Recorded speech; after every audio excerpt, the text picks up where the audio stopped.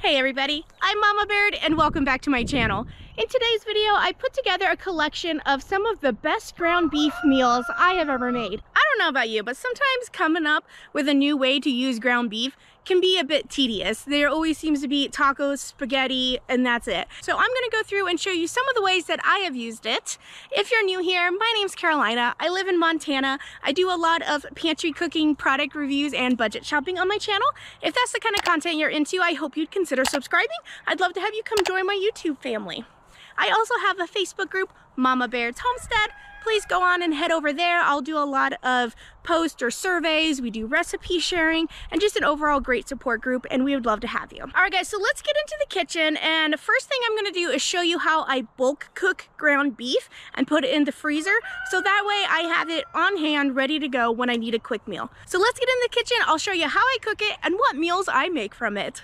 The first thing I do is I have my par-cooked bacon bits in there. This is bacon that I have grounded up and then pre-cooked like halfway and then froze. So I'm going to use that as a filler to stretch it out, and then I'm also going to add some peppers and onions to it as well, just to kind of beef up the beef and make it last a little longer. This is what I do. You could also add sausage to this. I think that would be really good, beef and sausage mixed up together, but I happen to have a lot of bacon, so that's what I'm going to be doing. And I gotta tell you, it really flavored up that meat. So that was about half a pound of bacon that I did, and now I'm going to be adding diced peppers and onions to it. It's something that I always add to all my ground beef. I just feel like it adds such a good flavor. It helps get extra veggies in there.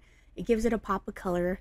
And now I'm going to season it with some salt, pepper, and garlic powder, just generic seasonings to kind of give it some flavor, but I don't know what I'm going to be using this for later on, but I want my meat to have a little bit of flavor. So I'm going to add that to it. That's all there is to it. Now let's get to making some meals. All right, first thing we're going to do is press this to saute, and we're just going to leave it on 30 so it'll just start firing up. And I have a little bit of garlic oil here. This is the oil. Here's the garlic that I cooked in the olive oil here. This is avocado and olive oil. So I cooked this garlic in the oil, strained off the oil, and then have the garlic here. I'm actually going to break this down into pints and put some in my freezer so it'll last longer. This is what I'm going to be using, and I'm going to start off with some of the garlic oil in there. A couple of tablespoons, and then I have some pre-cut onion, and I cut up one of those bell peppers, and I like to have that just in my fridge. And then this recipe calls for raw bacon. I do have some of my cooked peppered bacon that I did last time, and I have this just portioned in a snack bag and in my freezer. So if I need cooked bacon, I can pretty much cook this from frozen. It's ready to go, and I don't have to dice and cook it. So this, I noticed with having bacon prepped like this, it makes you use it more. Or having onions and peppers prepped in your fridge ready to go, you're more likely to include those in a recipe because you don't have to take the time to stop and cook them. So I'm going to do about half this onion, this bell pepper, and then I'm just going to combine them into one, like that. And then this can go in my fridge, and I will use this for another meal. All right, we got some sizzling going. So if you had raw ground beef at the time, this would be the opportunity for you to be cooking it here. Just use the saute on your Instant Pot. We're going to be using venison in this recipe. I'm going to add a little bit of my garlic, a couple of cloves. Now this garlic is pre-cooked, so it'll just mash up. As soon as it starts heating up, it'll just mash and it'll become like a garlic paste. It's really good. All right, and then we're gonna add in our bacon. I'm just doing about a cup of bacon. This is peppered bacon. I know normally you would add chili powder to this. I'm skipping that step though, because my mustard I'm adding is chipotle mustard, so that has a little spice. And the barbecue sauce I'm adding is sweet and zesty, so that has a little spice. But I am gonna add a little smoked paprika at this point. And if you add your spices before you add all your liquids and add them in the oil, it's got to be in an oil, and then it'll help activate the oils in the spice, and it'll just increase their flavor so much, guys. It's like a whole different depth of flavor when you toast your spices. All right, so I'm just going to turn this off. All right, so we're going to add 2/3 cup of water. And then that's gonna help deglaze the bottom if we have any crusty bits. Okay. So I'm gonna add about 2 pounds of this. This is a little over 3 pounds cooked, so that'll be my leftover. Okay, I'm gonna add a can of drained rinsed kidney beans. And then let me open up my baked beans. All right, so this is the brown sugar hickory. Now, if you don't have baked beans, you can always use pork and beans is a good one. Or just any of like, I don't know, chili beans would probably work for this too. You know, just anytime you see someone else doing a recipe, just take it with a grain of salt and just know that you can adapt it to anything you have in your pantry, in your cupboards. Something that you like. If you don't like red beans, you want to do black beans, use that. Like, it doesn't have to be perfect by recipe, guys. All right, so beans in there, check. Next is half a cup of ketchup. I have some of this that I have. I'm just gonna use all of this up. And since this is a reusable cap, I can wash this and then make my own ketchup and water bath this myself and reuse this jar. All right, half a cup of barbecue sauce.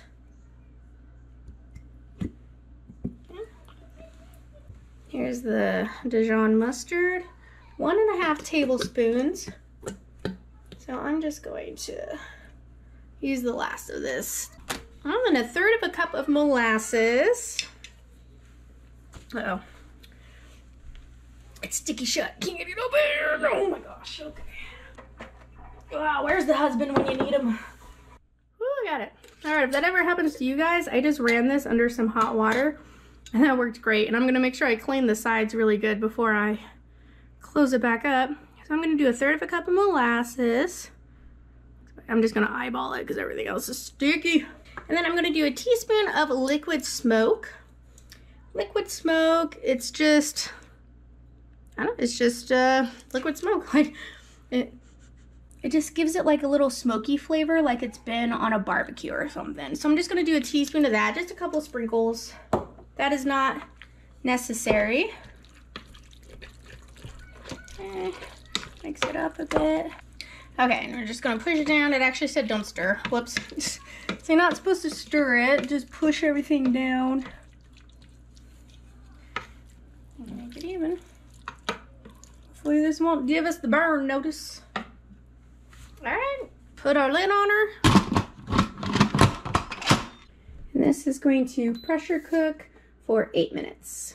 And then after that, we're gonna let it natural release for 15 minutes and then it should be done. Oh, that looks so good. It's just like elevated baked beans with some meat in there. So I'm gonna get a bowl going. And that was one tasty dinner. So let's move on to see what I make next. For this next dinner, I'm going to be making some chili and then I'm going to put some cornbread on top of it. Make sure you don't drop the can in there. I'm going to be adding some ranch beans, some chili beans, black beans, some cooked hamburger that I made in bulk and I had a bit left over, so I threw that in there, and then some Worcestershire or Who's Your Sister sauce. And we're just going to mix this all up. I'm going for a chili and I realized that I really didn't have any kind of tomato thing in here, no kind of tomato based product. So I'm going to be adding in a can of my homemade Rotel, but you could add any kind of diced tomatoes or crushed tomatoes, any kind of tomato sauce or blend that you like, whether you like it chunky or you like it smooth. I like that the Rotel had the peppers and the onions in it, and it has some flavor and seasoning as well. So I'm going to go ahead and get that in there and get that all mixed up. You could also add any additional spices if you would like. And then for the topping, I have just 1 box of Jiffy corn mix, but I like to make it a little runnier because that to me spreads over easier, and when you bake it, it's not going to be such a thick topping of cornbread. It's going to be kind of thinner, and I feel like you get a much better cornbread to chili ratio. I just baked this at 350 for about 30 minutes. You just want to go until the top is nice and crispy. For this next meal, I'm going to be making a beef and rice on the stovetop. I have some frozen peppers and onions, and then a pound of ground beef, 1 can of mixed veggies, and then a can of French onion soup. I have some beef stock that I'm going to be using the fat and the juice out of. So what I'm going to do is scoop out the fat and kind of use that to cook the peppers and onions.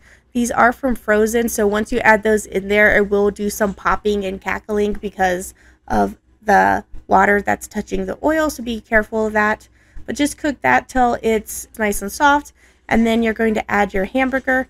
I added it straight in there, and then I'm just going to be breaking it up with my spatula. Now I have a pack of French onion soup that is going to go in there as well. That's going to help flavor up the ground beef, and then it's also going to help thicken it up a little bit, any of that liquid that was in there. And now that it's all cooked, I'm going to add some Who's Your Sister sauce, and then I'm going to add the rest of that beef broth, and then that can of French onion soup mix. And then I'm going to add chicken stock, and then I'm going to add 3 cups of rice, and then my mixed veggies. So this is a one pot meal. You throw it all in there, put the lid on it. I let it cook for 20 minutes and then let it sit for 10.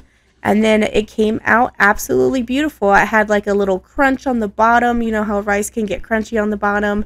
And it has your veggies, your meat, and your starch all in one. I definitely think this recipe is a keeper. All right, everybody, for dinner tonight, I'm going to be utilizing the Swiss chard we got, the cabbage, and then the carrot chip, and then I have some hamburger that I have frozen in the freezer I'm going to bring out, and then one of my bags of peppers and onions, and we're going to make some egg roll in a bowl.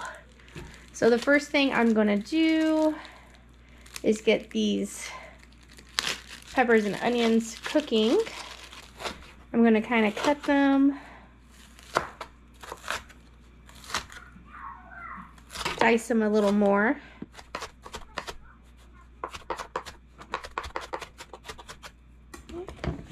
A little bit of my garlic I cooked in oil, so I'm going to put some of that garlic oil down.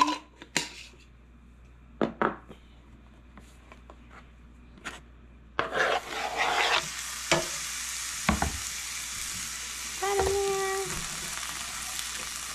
Then I washed this Swiss chard really good. Take the ends off. And the stems require cooking longer than the leaves. So you're just going to de-stem it.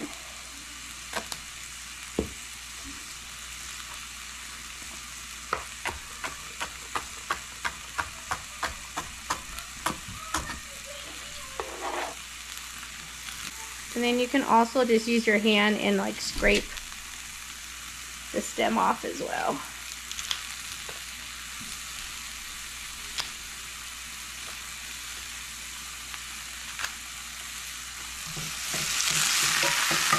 Right now I have my heat at about a 6.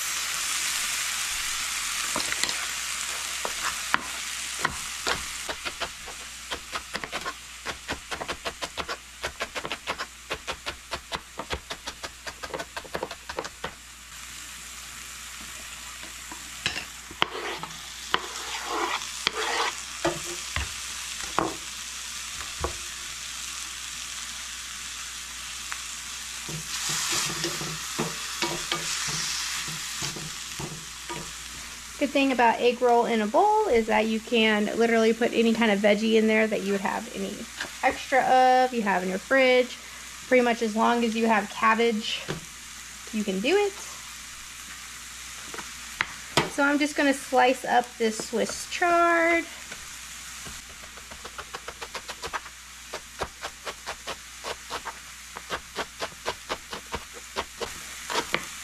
This will cook down a lot like spinach will.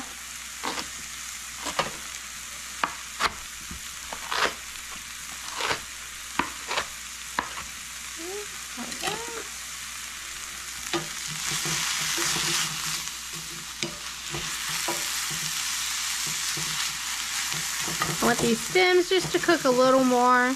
Now you could always use celery instead as well. Celery is very common in egg rolls in a bowl. Alright, and while that's cooking, I'm going to slice up a couple of these carrot chips. Shredded carrot usually works great, but this will work as well. You just slice these up for strips.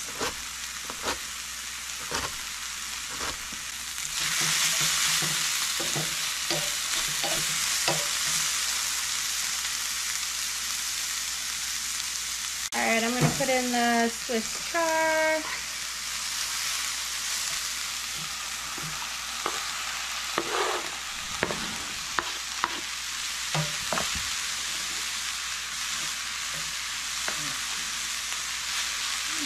We're going to let this cook for a little bit, and then we're going to add our ground beef, which is already cooked, so that's why we're doing this first. We just got to heat it up. I'm going to add a little more garlic oil.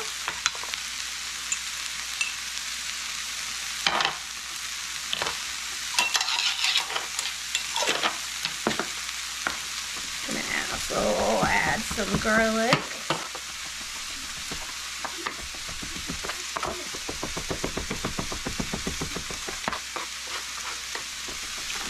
Alright, for this cabbage, we're going to take off a couple of layers. I did wash this.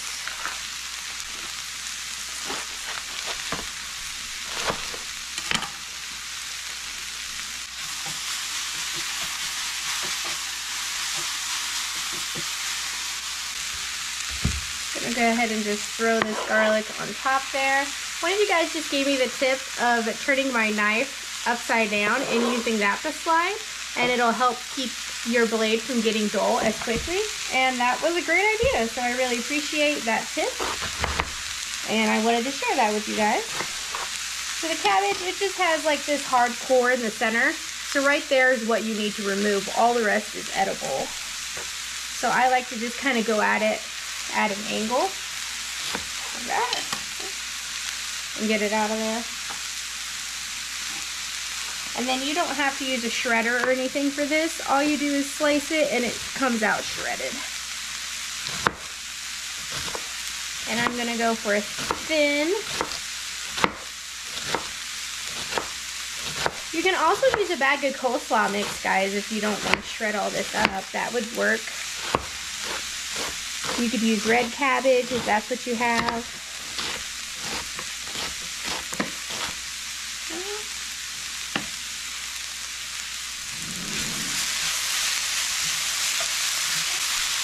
And I'm going to add this half, or actually this is just a quarter of the cabbage.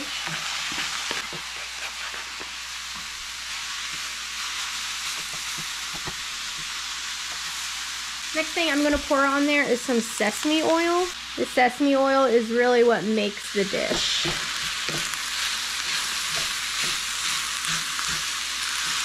So try and use it if you can. It's worth having in your pantry, especially if you like a lot of like Asian dishes.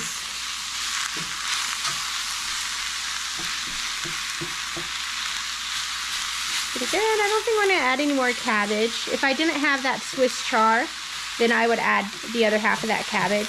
But that Swiss chard really bumped that up too. But we're going to let this cook for a little bit. Put it on it, let that cook for a couple of minutes covered, and then I'm going to slice up the rest of my cabbage.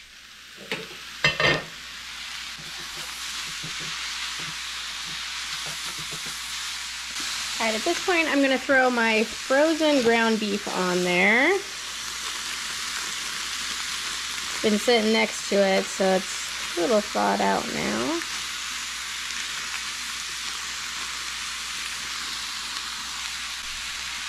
This is why it's nice to have prepped meat, either canned up on your shelf or cooked off and frozen in your freezer. That way, if you need to make dinner on the fly, you have saved yourself a lot of trouble by already having your protein cooked and done. And it really doesn't affect the meat that much. I can't really tell a difference between frozen and fresh. We're going to mix this up, let that beef come to temperature. There we go. Oh, what a mess. I just took the lid off.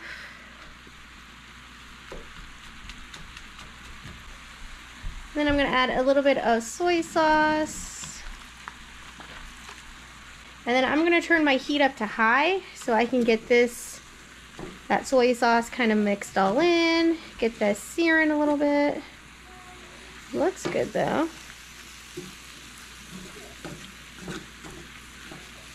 This is very low carb, by the way. Anybody who's on low carb. I'm gonna give it a taste. Tastes good. I am gonna hit it with some salt though. But I'm just gonna let it cook. That's why I put it on high, so it can cook up some of this liquid down here. Give it some nice color. I'm also gonna add in some of my leek powder. Give that a stir.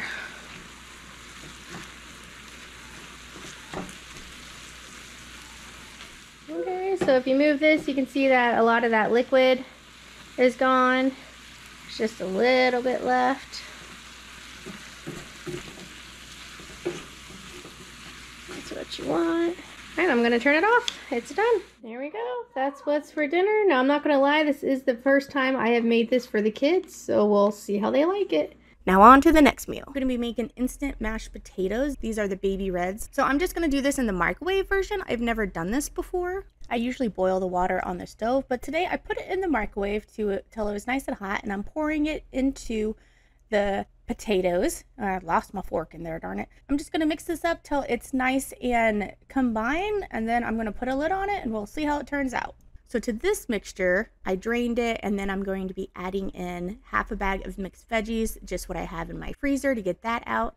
And then I'm adding water and this mushroom gravy pack. I think that's going to make a nice gravy for the shepherd's pie. As I was mixing this, I was a little concerned that there might not be enough juice in there, so I was debating about whether needing to add another packet or some more water. But after letting it sit a little while longer, it created a little bit of juice there. So I think that it was going to be okay. And now we're checking our mashed potatoes, and they got cooked. They're fluffy. They look good. So I would say that was a win. I'm going to add some parsley to that just to kind of give it a little bit of color. And then a little bit of garlic powder because I like garlic flavored mashed potatoes. And that's what's going to end up going on top of our ground beef mixture. I did also add some salt because potatoes love salt. So once we get those all mixed up, we got some nice pretty mashed potatoes to go on top. I'm going to put this in an 8x8 pan. It seems like if I do a 9x16, then that would take up all of that mixture, and that's just a lot of leftovers for us. So I'm just going to shoot it down to an 8x8, and we'll see how this goes. This is one of those dishes, though, that the whole family loves. If you have not given shepherd's pie a try yet, I wish you would, because it is very delicious. And you could really use any kind of mashed potatoes on there, but I feel like it works just great with instant. You want to create a little bit of like peaks and texture to this because those get nice and crispy once they go in the oven. So we're going to bake that at 350 for probably about 30 minutes, and then we'll give it a check. It's nice and bubbly, so I'm going to add some cheese to this because everything's better with cheese. Leave it in there for maybe 10 more minutes. And now it is done. That it was definitely enough gravy. You could see it bubbling out of the sides there. So I think I did okay on that gravy. I'm glad I didn't add more. And now that's what the kids are having. There's some shepherd's pie and some fresh watermelon. For this next meal, I'm going to be using what I have to make some spaghetti. I have some of these small portions that I get from the kids' lunches that are marinara sauce that are kind of messy to eat on the go. So I save them for meals. And then I have this packet. I thought it was marinara sauce, but turns out it's enchilada sauce. And then I'm going to be adding a can of plain tomato sauce. And this is our frozen ground beef mixture. I tried beating it up to break it up and it broke it, but that's what we're going to be using. A can of mushrooms, and this Johnny's garlic bread seasoning is what I'm going to be putting on some garlic bread. So I'm going to start just by making sure you scrape out all those containers. This is just marinara sauce that they can up. And then I thought this was marinara, but pretty much as soon as it hit the skillet, I could smell it, and it was a little bit of a spicy enchilada sauce. But honestly, guys, that added a nice flavor to this spaghetti sauce. I would suggest doing that from now on. Gotta love those mistakes and give your spaghetti sauce a little flair. And then I added a plain can of tomato sauce because that wasn't quite enough, and I want to cook a full pound of spaghetti. So if you don't have the little marinara sauces, then you can just add spaghetti sauce and then season it up as you would like. And then to this sauce, while it's still heating up, I'm going to add the frozen ground beef. You can like microwave this to heat it up and stuff, but I find that cooking it from frozen works just fine. All you got to do is put a lid on it and let it steam a little bit in that sauce, and then it'll break up. That's it, break it up. And now I have these everything but the bagel seasoned loaves, and I'm going to make some garlic butter with this garlic seasoning I got and put it on top. Oh my gosh, guys, this was so good. It was definitely like store-bought, but not as I don't know, crunchy, and I got to the garlic bread was delicious. Husband ended up having mine, a leftover one. So I'm gonna add the mushrooms to it, and then I'm just gonna try and break up that meat as it's cooking. It'll slowly break up. It's no big deal. Just mix it around. I'm gonna give it a taste. It does need a little bit of seasoning in there, so I'm gonna add that garlic spread seasoning to it. Why not? You don't just have to use that for garlic bread. Use it for any kind of pasta marinara dish. So I'm gonna let that cook a little more. Then I'm just gonna add a whole pound of spaghetti. I don't know about you guys, but I'm mix it all together and serve it versus putting just noodles and then putting the sauce on top. I like it mixed up. I find it a lot easier. So we're going to go ahead and dish that up, and this is our finished dinner with that toasted garlic bread. Oh, it was so yummy. Nothing like classic spaghetti in under 15 minutes as well. For this next dish, it's another take on spaghetti, but this is actually called taco spaghetti, and it's not quite as saucy as regular spaghetti, and I really like the flavor. This is a kid favorite, so if you got kiddos, I highly suggest you give this one a try. I'm just going to put the meat straight in there and try and break it up a bit. Just kind of move it around. If you have trouble breaking it up, then you can just put a lid on it and steam it for a little bit. That's what I do a lot too. And then I'll flip it over, try break up the other side. At this point, I'm going to go ahead and add my taco seasoning to this, as well as my can of diced tomatoes. Those tomatoes have Italian seasoning and basil in there, so I think it'll go really well in here. And then adding the tomatoes helped create something to steam it and break up the meat a little bit. So we're just going to keep breaking that up until it's all cooked together. The tomatoes will cook down, and then that meat will kind of break up a bit. So that's the texture we're looking for. And that's all we have to add to it. It's super simple. If you didn't have your cooked ground beef, then you would cook ground beef and then add the tomatoes and everything to it. So I'm going to mix the spaghetti in there, and I was like, man, this does look kind of dry, like it needs some sauce or anything, but I just left it as is. The tomatoes ended up creating a nice juice. The kids really enjoyed this too. They ate quite a bit of it, came back for seconds. So they also did not mind that it wasn't as saucy as regular spaghetti. I think that's kind of the point, is that it's a little different. So I have some freeze-dried cilantro here. Fresh cilantro obviously is the way to go. If you don't like cilantro, then you can skip this, or maybe put like some Italian seasoning. I think that would go good with here as well. So I'm putting cilantro on there, and then I'm going to put some Colby Jack cheese. That kind of helps make a nice top for it. It makes it gooey, like if you were to put Parmesan cheese on regular spaghetti. And then it just gets melted and it's ready to go. I got a little impatient, as you can see, and the cheese didn't melt all the way, but that's okay. It melted afterwards for enough for the second bowl. And that's what they had. Like I said, it looks kind of weird because it's not as saucy. I'm not really much of a buttered noodled person, but this is kind of what it reminded me of, but with just a little bit of flavor to it. Now for this next meal, I'm going to make a big batch of meatloaf. What I have here are some canned mustard pickles. I thought that I would like these because I like pickles and I like mustard, but they're a little too vinegary for me. So what I have been doing is using my emulsion blender, and I've been pureeing them and then mixing them in with meatloaf. Because I don't know about you guys, but I usually mix mustard into my meatloaf. So this is a good way to use up this product from 20 of 21, and it still adds great flavor to my meatloaf. Now that that is all blended, I'm going to go ahead and start mixing my meat. I pulled out some bacon, some ground pepper bacon I need to use up. I'm going to add half of this, so probably roughly half a pound or so of bacon in there. And then this is 2 pounds of elk. And then I'm going to add 2 pounds of venison, which is deer meat. And then I'm going to be adding 2 pounds of ground beef. So this is a good mixture of all different types of meat that I have in my freezer that I need to get used up. And all of these I enjoy. I'm going to add the whole pint of my pureed mustard pickles, and then I'm going to add about a cup of salsa. This is just from Costco. And then I'm going to add 2 boxes of chicken stuffing mix. I hear that stuffing's really good in meatloaf, and I have a lot of boxes that need to get used up, so I'm doing that. Let's throw in some of this fresh parsley that I have, some salt, some pepper, and of course the Who's Your Sister sauce. So this is all that I'm going to be adding. Oh, and 2 eggs. I have those turkey eggs that I'm trying to use up, so I'm going to add 2 of them. I do suggest that you scramble the eggs a bit before you add them into the meatloaf. It just helps to make sure that the eggs are fully incorporated and you don't get like lumps of white anywhere. Now this is one of those things where you kind of just got to use your hands. So I'm going to get in there with my hands. I did take my rings off for this, and then I just like to kind of grab it and push it down and do like a fold method. So I'm breaking up the pieces of meat as I get in there. You want to make sure everything is equally distributed. So I'm kind of lifting it up, twisting the bowl, pushing it into the center, lift up the outside, push it in, twist, and you just want to keep doing this until the meat is fully incorporated. I usually like to give it a smell too, to kind of just make sure that I smell like it's going to be pretty well seasoned. And then I'm going to be baking this in a 9x13.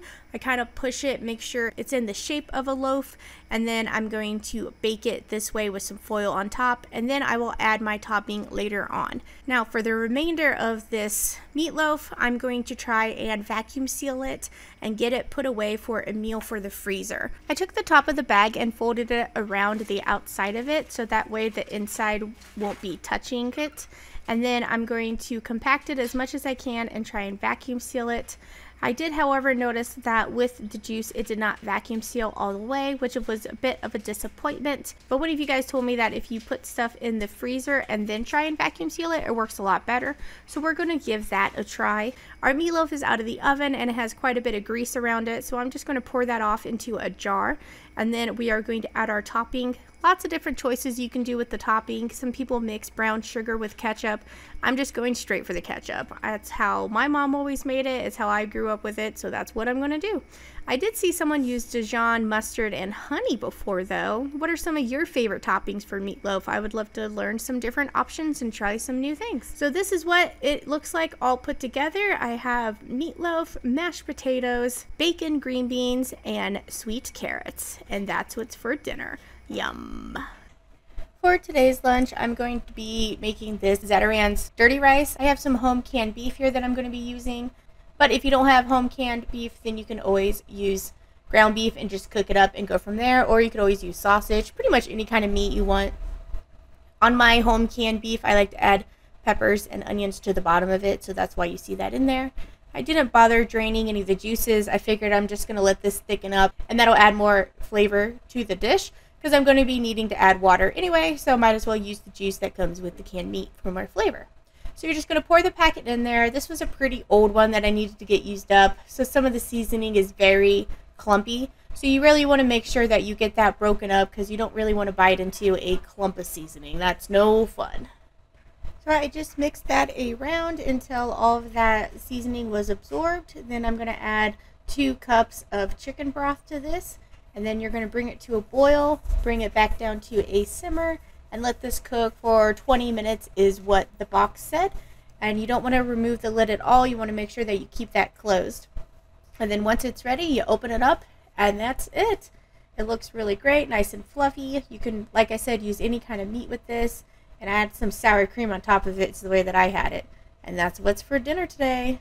For this next lunch, I'm going to be making some ravioli. I have this mushroom truffle ravioli, some frozen ground beef that I just keep in the freezer already pre-cooked. This was used by 2020, so this definitely needs to get used up. It has a little bit of frostbite to it, but I was like, you know what, we're going to get this used up, and I'm sure it's going to be just fine. I just have a smidgen of marinara sauce or pizza sauce left in this jar, so I'm going to use that. And then I have some garlic herb parmesan, and that's the only ingredients that I'm going to be adding to this. I did salt my pasta water to make sure that it can get some extra flavor in there. And then I'm going to add my hamburger in with the ravioli at this point, so that way it can get cooked, because I'm just going to be adding sauce to this and it won't really have a chance to heat up. Now I'm just going to boil this for a couple of minutes, like 5 minutes, until the ravioli start floating in the water. Get that drained off, and then just use whatever sauce you have to flavor this. It's really any kind of sauce. Alfredo would be good, marinara. So I'm just throwing that in there, and then adding the garlic parmesan cheese. And we're going to get that mixed up. That's the only cheese I'm going to put in here. Don't mind my cameraman there, he's in training. And then I'm also going to add a little bit of olive oil, just to add a little bit to keep it from sticking. And that's all she wrote. So that's what we're having for lunch today. And now you've seen some of the best ground beef meals that I have made. What are some of the best recipes you have for ground beef? I would love to hear more from you guys. Let me know in the comments below. We're always needing to learn more from each other. Well, thank you so much for hanging out with me, guys. I'll catch you next time on Mama Beards.